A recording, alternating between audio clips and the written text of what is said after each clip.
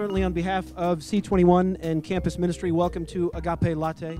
This is the final Agape Latte of this semester. We will start again in February of next semester. Again, welcome, and with that, I'm going to turn it over to Dan. Hello, everyone. Thanks for being here tonight. Stephen Pope is a professor in our theology department, and truly a blessing to all of us here at Boston College. Professor Pope majored in philosophy and theology at Gonzaga University and went to receive his Master's of Divinity and a PhD in Ethics and Society from the University of Chicago, and continues his exploration of theological ethics on campus. He brings a clear passion to love and solidarity with others in his work for justice, inside and outside of the classroom. He works closely with the Pulse program, the Perspectives program, and the Faith, Peace, and Justice Studies minor program here at BC. And he inspires his students to strive for justice and live a life of love in his classes. So please, without further ado, please join me in welcoming Professor Stephen Pope. Okay, hi everybody. How's everybody? Good? Ready for some forgiveness?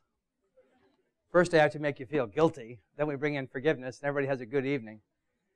No, I'm not going to make you feel guilty, unless you want to. But I thought I'd start with telling a few stories of people that I know, and then try to talk a little bit about what those mean to me, and then I'd like to have a lot of interaction with the group tonight, those of you that last.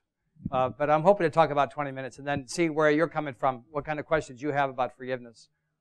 It's a really complex topic. I don't think there's really any rules about forgiveness. When you should forgive, who you should forgive, what stages you have to go through forgiveness.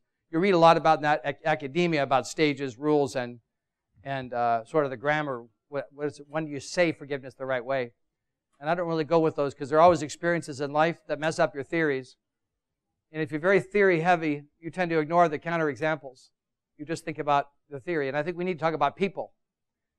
Because my basic point here is that I think forgiveness is crucial for human relationships. And I would say I don't know of any relationship in anyone's life that doesn't ride on forgiveness.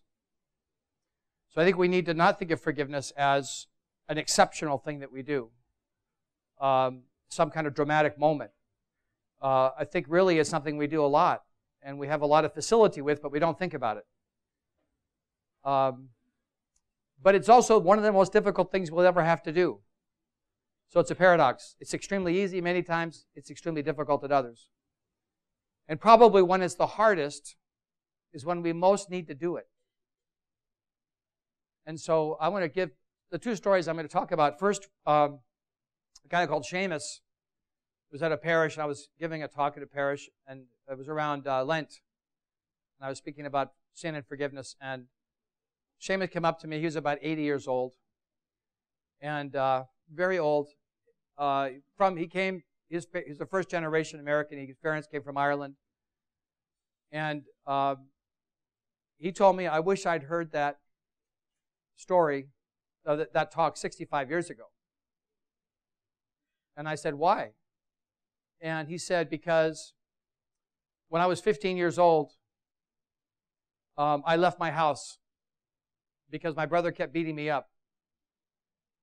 And I told my parents, and my father said, I got to toughen up. My mother had 8 kids. She had no time to pay attention to me crying. She was trying to work 2 jobs. She was a maid. She was a waitress. She couldn't possibly be my counselor. And I kept telling my brother to stop it. He was a lot bigger than I was. And he was a lot stronger. And he was older. And one day I said, I've had it. I had beaten up again. I was humiliated. I left the house in tears. I never came back to my house. I said, I talked to my parents. I talked to my other siblings. But from that day, I never spoke a word to my brother. So you can imagine how bad his pain was. It wasn't physical pain. It was emotional pain, the emotional trauma.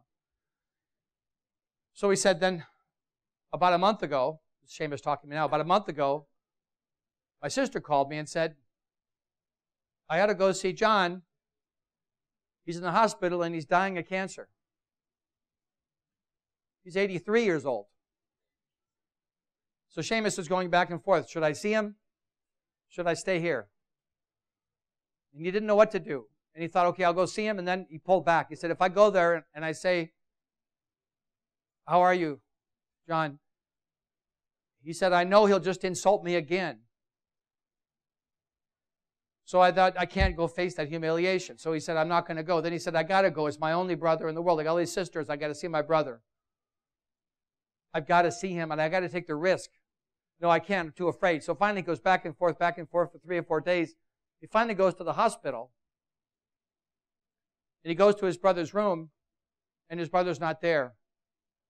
He had died a few hours ago. And he went too late. And he said to me, I wish I had not been so unwilling to forgive. I wish I had not been feeling so hurt myself that I couldn't put the relationship ahead of my hurt. He says, I've been carrying the burden around my entire life, and it would have been the time for me to be free of this anger toward my brother. And he says, I'm still carrying it today because I never got to talk to him personally. He says, I've gone to confession and I've been absolved, but I still have the feeling.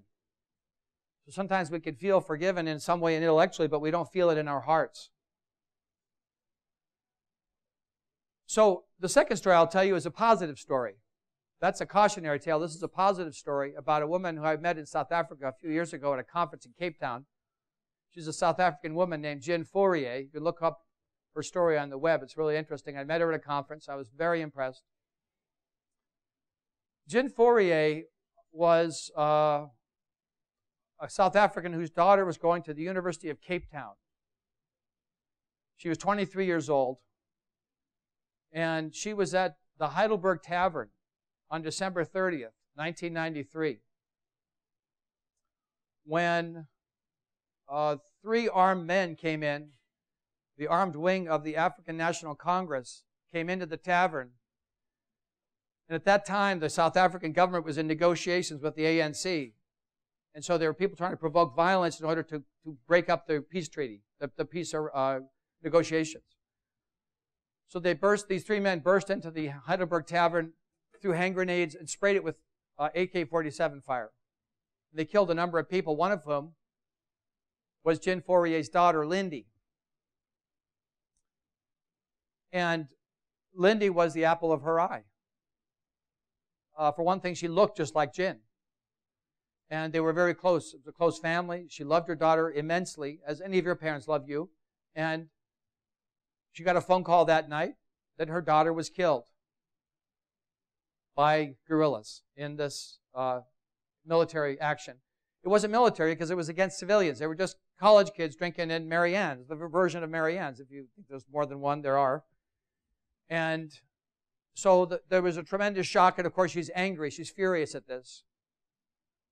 If you're going to shoot soldiers, but don't shoot my 23-year-old daughter. Well, in the South African process of peace, they arranged for the Truth and Reconciliation Commission, in which a formula was agreed that you speak truth about what you did during the war, the violence you did, and you'll be given amnesty. It's called Truth for Amnesty. The 3 men that killed her daughter and many others were actually convicted in South African courts before the treaty and sentenced to 25 years in prison. But then they went before the Truth and Reconciliation Amnesty Committee, and they were given amnesty. She came to the committee hearing. And she said in the amnesty hearing, in front of the judges, these men should be freed because they have agreed to the terms of our treaty that we need for peace in South Africa. Too many millions of people have died to let this continue. We have to all do our part. I will do my part. With one request. I want to hear from these men, do they feel sorry for what they did to my daughter? Do they feel contrition? Do they know how they broke my heart? I want them to know the pain I've been in since that happened. And so those men stood in front of the Amnesty Committee, and they told her that from hearing her talk about what happened to her daughter, they were deeply sorry. Now, of course, you might be thinking in the back of your mind, maybe this was just an act for the TV cameras. They didn't have to say that because as long as you spoke the truth, you didn't have to feel contrition to be given amnesty. You did not have to be contrite, but they were. There's another wrinkle to this, though, which is that she realized these are the trigger men, and that the commander that ordered that operation was never brought before the Truth and Reconciliation Commission. He was never convicted of a crime of murder. He was never made accountable. He never even agreed he did anything wrong. And the record was there who did it. She was riding down the road one day and she hears on their version of National Public Radio this commander who's promoting a book that he wrote about his experience as a commander in the ANC armed wing. And she says, she hears the story about this guy's going to appear at such and such a bookstore on such and such a date. She writes it down. She goes to the bookstore. And this man goes and promotes his book. And she stands up in a room just like this, full of people. She stands up in the back and says, "Excuse me, but I would like to know why you don't take responsibility for the people that you killed who were innocent." And he was taken aback. He said because he thought of himself as a soldier fighting a war. And innocent people die in a war. She was collateral damage. That's the language that we use when we talk about killing Afghan civilians by drones. That we don't mean to kill them. We're trying to get the Taliban leader, but we get the civilians instead, or in addition to the military target. So he's thinking all the time, this is a justifiable killing. And then when she stands up and says this, he says, "I will talk to you after I finish this speech." He wanted to have time to think, right? "I'll talk to you after this. Thank you for your question." But he was kind about it. He wasn't dismissing her. She stays afterwards. They sit down at a table. They talk for a few hours. During the course of which, she basically tells him how much pain she's been in, how hurt she's felt. And his response to her was, "I never realized the damage that I did to you, and I'm deeply sorry." He was able to go from thinking of this as a statistic of war to real life by hearing her story. He was able to, for the first time, feel contrition, feel sad and remorseful for what he did, feel the evil of his own action. She accepted his heartfelt apology, and in fact, together they said, what are we going to do to make right some of the wrong that's been done? We can't reverse history, but what can we do to promote peace in South Africa? So they actually formed an organization together, the two leaders who were enemies. And their job is to go around the world speaking to groups of high school students and in churches and synagogues about the need for peace, about reconciliation, and about forgiveness. So they turned this pain into an avenue of healing for both of them. They turned the denial into an avenue of honesty. They turned enmity and hatred into friendship. Isn't it odd that this happened from people with such different backgrounds, and it couldn't happen in Seamus's family? When the gaps are not so distant, when the harm was not as grievous, when the pain is not as deep as losing someone. And in fact, your choice is to say they're dead to me the rest of my life when they're not dead at all, and they don't have to be. So those two stories pose for me the question, or I bring up the question, why bother? Why didn't he bother? Why didn't Seamus bother? It's because he felt pain. He felt fear. Is it going to happen again? If I go to speak to him, forget about forgiving. If I even go to speak to him, is he going to shame me again? Is he going to put me down? There's an inability to trust, which makes a lot of sense. You only get beat up so much, right? So, a lot of things got in his way. Why did she bother? Why did Jean Fourier bother to forgive? And I think she recognizes and learned from this experience, it reinforced her very deeply in this conviction, that forgiveness is necessary. She started, interestingly, from the geopolitical perspective. Forgiveness is necessary for our country.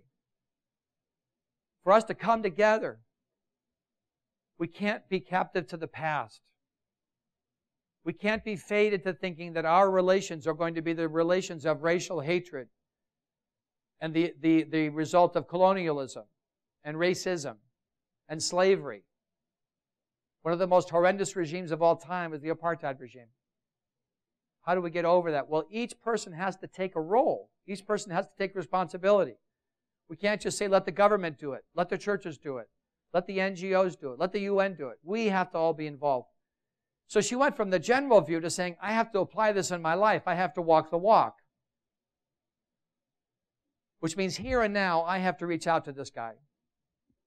She didn't start by saying, you owe me an apology.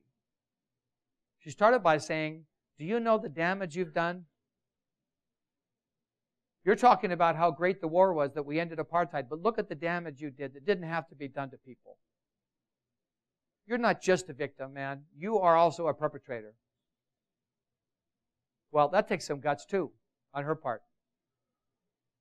But then she came to realize in this process, it's good for him to be in a process of forgiveness. Why? Because it's helping him become more accountable. It's helping him become more honest. It's helping him become a better human being. You can only be a better person if you're more honest. My personal conviction is that becoming a better person involves two things, and they simultaneously help each other: compassion and honesty. That every time you're more compassionate, you're becoming a better person. Every time you're being more honest, you're becoming a better person if you're doing it with compassion. So she realizes it's better for him. Then she realizes, hey, it's better for me. She says, after I've gone through this process with him, I felt like a backpack of bricks were taken off my shoulders. And I didn't even know it. Jean Fourier's husband became an alcoholic because of this killing of his daughter. He couldn't handle it in any way. And his answer was to go home and drink every night. It made him more racist, not less. It made him think the ANC government is simply railroading the white population and giving exoneration to all these people that did the killing. It's very interesting to me how suffering can either make you transcend yourself and become a better person, or suffering can harden yourself and make you a smaller person. It expanded her heart. I think it shrank his heart. And I don't know why. I'm not saying that in a way to blame him, because I think there's a mystery about how each of us responds to life's crises that you can't just dissect like you're dissecting that frog in sophomore biology. We don't know. But I can tell you, their relationship got really strained because she's going around with the guy that ordered the action that led to his daughter's death. And he's saying, you're picking him over me. She's saying, no, you're welcome to join us, but you have to come with an attitude of forgiveness and understanding, at least if you can't forgive, understanding. He's trying to improve. He's trying to be responsible. You have to give him credit for striving to be a better person than he was. So she realized it's better for the country, it's better for him, it's better for her, but it was damaging to their marriage. There's a cost to forgiveness sometimes. Just like there's a cost anytime you do what's right. And it may have been that the relationship was already weak, and this put a burden on it that showed the strains that were already there. But it certainly didn't help. But her dedication to this was really that it's going to promote the good as much as possible. And maybe by now their marriage has gotten better and stronger. So why bother? I think we bother because there is no friendship. There is no relationship that's not based on forgiveness. When I say based on, I don't mean, let me try to find somebody I can be friends with that I can forgive. What I mean is, no relationship gets held together without forgiveness. What do I mean by forgiveness? The word to me means a million things. There's no one orthodox definition, but I think for me what it means is you go from anger and hostility to somebody to choosing to want what's good for them. You will what's good to that person. It takes a lot to be a forgiving person. You have to have courage. You have to have strength to be able to forgive. So Seamus didn't have the courage because he'd been so hurt, he didn't want to be vulnerable again. I think you have to have humility. Because the more you recognize you've offended other people, you've hurt other people in your life, the more willing you are to see that you need forgiveness too. We all need forgiveness. Every human being needs forgiveness. So there's the righteous and the unrighteous. That just does not work. There are those who know they're unrighteous and those who think they're righteous. But we're all in the same swampy mess. We need forgiveness. I think it also takes patience. Because whenever you've been really hurt, it's not an act of forgiveness that does it. You don't just flip a switch or punch the microwave on for 30 seconds and it's all set. It's a process that takes choices over and over and over to forgive. But you've got to start sometimes, and sometimes when you start, it doesn't go off very well. So, in starting the process, you realize it can be very difficult, and you have to keep up at it, and that's the patience part.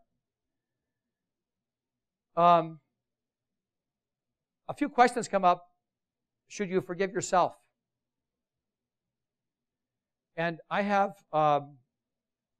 some good friends who are inmates in the prison in MCI Norfolk in Massachusetts, in medium security prison. A number of them are in for murder, and they're there for life.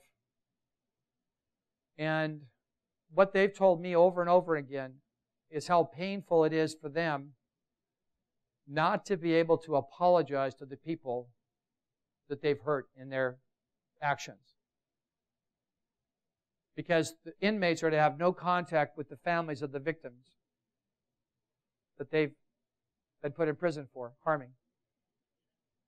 And so they have no way to express how awful they feel about what they've done.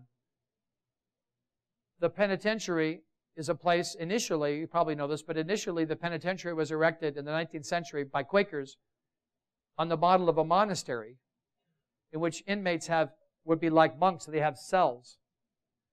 And the Quaker idea was, put a person who's been a wrongdoer in a cell by themselves, and their greatest punishment is for them just to think about the crime that they did. Just to meditate on their own wrongdoing. That's punishment that would be worse than any physical punishment you could do. Unfortunately, the criminal justice system now is set up such that the cell is a place you're put by adversaries in the criminal justice system who are out to get you.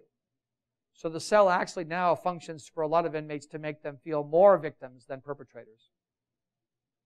But in the case of the guys that I know in Catholic chaplaincy there, they've really come to terms with what they've done. They have a tremendous sense of contrition and guilt.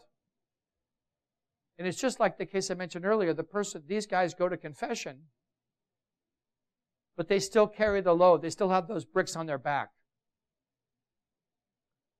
They would like at least to say, I'm deeply sorry for what I did to your family. They wouldn't even have the nerve to ask for an apology. They'll tell you, I don't deserve forgiveness. I don't deserve forgiveness, but I want to apologize. I want them to know how deeply bad I feel about what I did that night. And it's almost always at night, and it's almost always after drugs or alcohol. One bad night, and the rest of your life you spend in the penitentiary. So they're coming along to the point of saying, they tell each other this, and the chaplains tell them, I tell them, you're never going to hear from the families, we forgive you. But you've been as contrite as a person can be. You need to be able to accept God's forgiveness in your life. And you need to accept forgiveness for yourself. It's not self-exoneration. Self-exoneration says, I'm really the victim here. I didn't do anything wrong. It's excuse-making. They're fully accepting of their responsibilities, but they hate themselves for what they've done. Forgiving yourself says, I'm not going to hate myself anymore. I'm going to accept that I have dignity as a human being. And that I'm not reducible to the worst thing I've ever done in my life. I did that. That was me. But I renounced that and I renounce that me. I think in a smaller scale, we all need to go through a process of showing our contrition to the people that we hurt, and also acknowledging that we're better than that worst thing we've ever done or that bad thing that we did.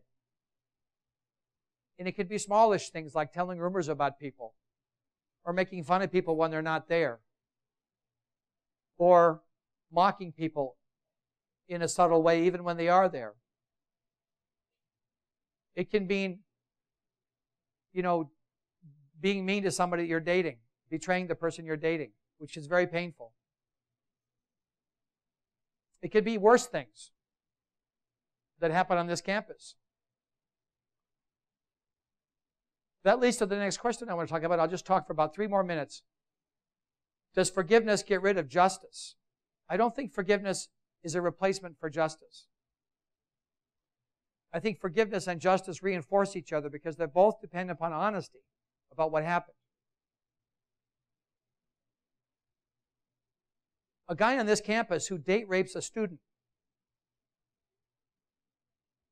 I've seen this happen, can continue to control that student when she lives her whole life of fearing him's around the next corner, or fearing meeting him in the library, or fearing seeing him down here getting coffee. If she can, she needs to report the incident, both for her own self-respect and to stop this guy from doing it to other girls on campus. Justice is crucial. We have a toleration of this behavior here in many college campuses that is totally unacceptable. That having been said, if he's made accountable, and if he is removed from Boston College, and maybe even does jail time, do you think she should forgive that guy? I think that question is very loaded. Should. Because it makes forgiveness an obligation. And I don't think forgiveness should be an obligation we put on someone. Because that means if you don't do it, you're guilty. I think forgiveness is something that we want to think about inviting ourselves to do if we can. For our own sake. To not be carrying that backpack around. To not be living the rest of your life with the anger that Seamus had toward his brother. To not be feeling a grudge that wants someone to be harmed. Because I think that can be destructive for you. I would never tell that girl, you should forgive. I would never tell her, you shouldn't forgive. I would say that's her choice. But that she has to think about how she wants to think about that event for the rest of her life. And somehow, to me, the healing that she has to go through has to be able to say, that happened to me, but it doesn't define me. I had a student here who lived in Newton. This is a strange thing for Newton, but she was the victim of a home invasion where two guys went into her, broke her door down, went into her, they duct taped her, tied her to a chair, and they robbed her of everything she had. They didn't hurt her physically, thank God. Besides that, she wasn't sexually assaulted. But she came to my class afterwards, and she was trembling. Obviously, she's totally traumatized from this event. She was trembling. I thought that because of the way she was responding, that the event had happened last weekend. But it happened a month before we talked. But the memory was so vivid and the pain was so powerful that she couldn't not live in that moment. So, of course, I referred her to a counselor on campus, and she got some therapy, and I don't know if that helped her. I think it might have helped her. She came to me, because I'm not a counselor, and I couldn't possibly do that kind of work. But she came to me saying, you're in Christian ethics. How can you talk about forgiveness? I want to forgive, but I can't. I want to forgive. But I don't feel the possibility of doing that. I think forgiveness, as I said, is a process. And what I told her was, you can't rush the process. First, you have to take care of yourself. You have to be whole yourself. You forgive out of strength. You don't forgive out of intimidation. You don't forgive out of fear. You don't forgive out of terror.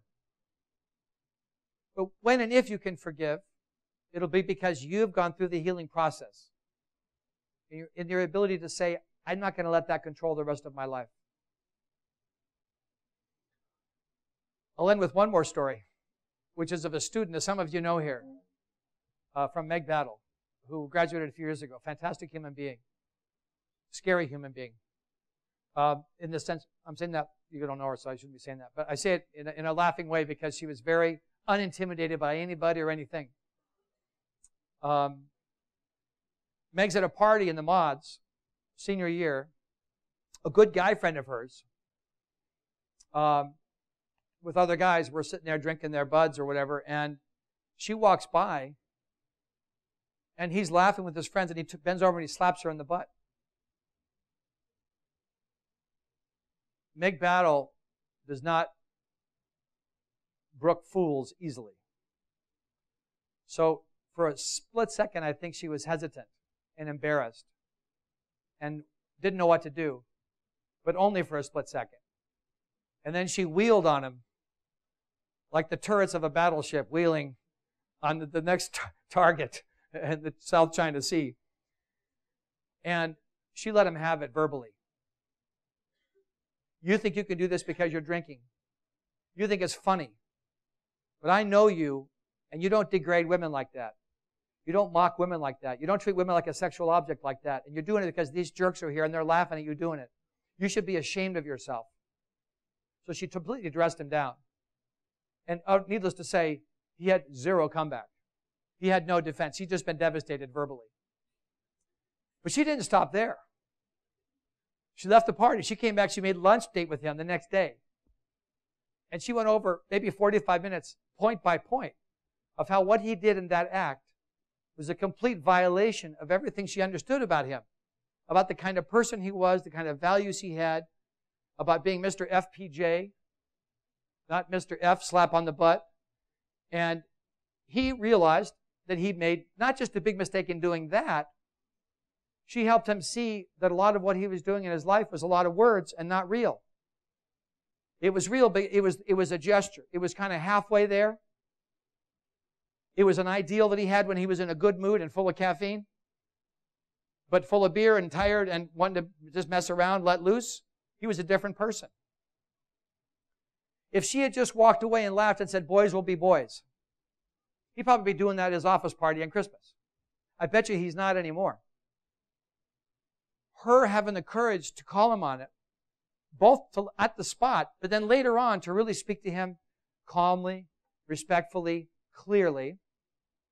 Her having the guts to do that helped him become a better person and help her reaffirm her own dignity as a woman. That she wasn't to be treated that way. That he wouldn't want his sister treated that way and he wouldn't want his mother treated that way. It helped him grow to be challenged. I say this story because I think a lot of times at BC we have to put on this kind of image of being all together.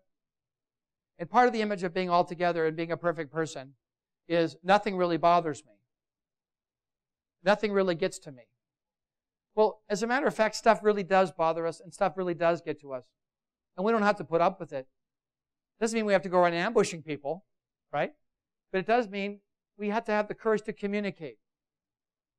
That to me is the core thing about bothering. It's a bother because it's a pain in the butt to communicate with people sometimes.